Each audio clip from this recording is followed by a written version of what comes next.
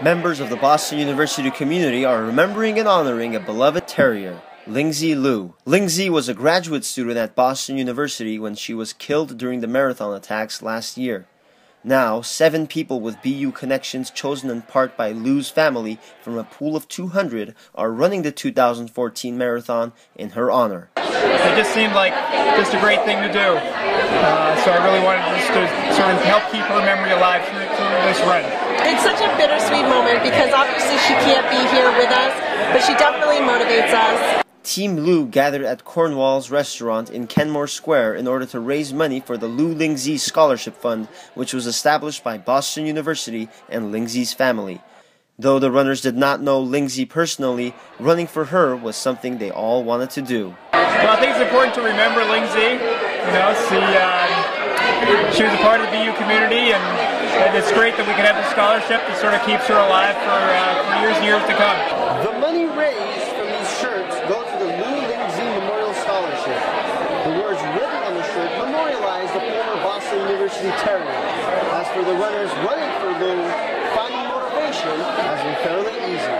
For example, in honor of the victims, Ryan Shea ran an entire marathon on a treadmill last year and was selected to run in honor of Lu this year.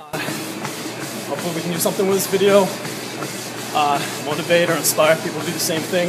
I'm thinking of every single night, before I go to bed, how excited I am, how privileged I am to be a part of this community. And it's going to mean a lot, especially for, her parents, her relatives, as well as I think for the whole city and Boston University. For Chinese runner Ba Yun Yao, the similarities between her and Lingzi is what's giving her the strength to run from Hopkinton to Boylston. We came from China, we're the only child in the family, and we come along here. It's a very hard journey because we have to speak a totally different language, we have to adapt to totally different culture, and we have to overcome lots of difficulties. But I think she didn't finish this journey, but I want to finish for her. Dan Mercurio finished last year's marathon a minute before the bombs went off, and that's where he gets his motivation. I've run for charities in the past. This one's definitely more personal for me. It really hits close to home. So, training's never been easier. I get up every day, I'm excited to run, I'm excited to improve myself and get in a position where I can make the Lingzi family proud.